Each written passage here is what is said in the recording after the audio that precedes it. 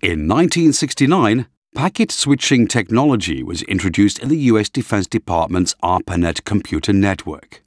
Its first node was deployed at the University of California, Los Angeles, in September, with nodes at 3 more universities by the end of the year. Email was invented by Raymond Tomlinson, who sent the first message between 2 co-located computers. By 1973, email accounted for some 3/4 of the activity on ARPANET. In France, in 1972, under the leadership of Louis Pouzin, development began of a packet switch network called Cyclade. It showed that hosts could be given the role of delivering data, resulting in a simpler design for packet switches. The Transmission Control Protocol, TCP, was designed in 1973 by Robert E. Kahn and Vinton G. Cerf in the United States. It enabled different packet networks and the computers on them to intercommunicate. The combination with the Internet Protocol was defined in the name TCP/IP in 1978. Reputedly, the world's first unsolicited email was received by 600 users of ARPANET on the 3rd of May 1978. It came from Gary Turk, a marketing manager for a US computer firm. The domain name system had its first successful test in 1983 with the domain .arpa. In 1984, 7 more generic top-level domains were added: .com, .net, .org, .edu, .gov, .mil, and .int.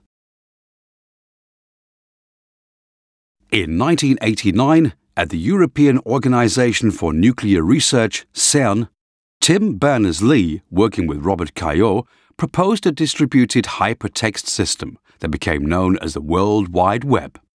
The necessary software was developed in 1990, and crucially, the system was used not only within CERN, but also made freely available to all.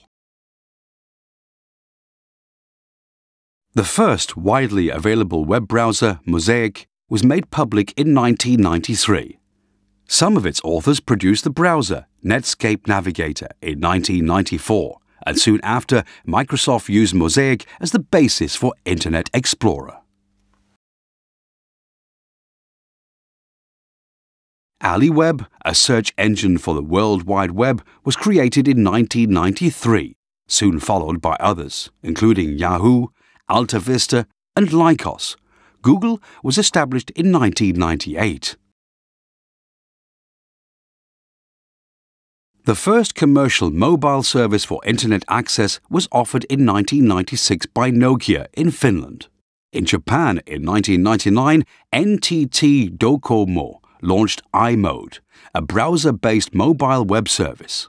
In 2007, the iPhone created by Apple Inc. provided a new type of interface, and Google launched the Android operating system. Online chat rooms began in the mid-1980s, and instant messaging was introduced by AOL in the 1990s. Many regional networking sites now exist around the world. In 2006, Facebook had its global opening and Twitter was launched. Image and video sharing websites also took off. Flickr was founded in 2004 and YouTube in 2005. ITU statistics indicate that in 2012, more than a third of the world's population are Internet users, and numbers continue to climb.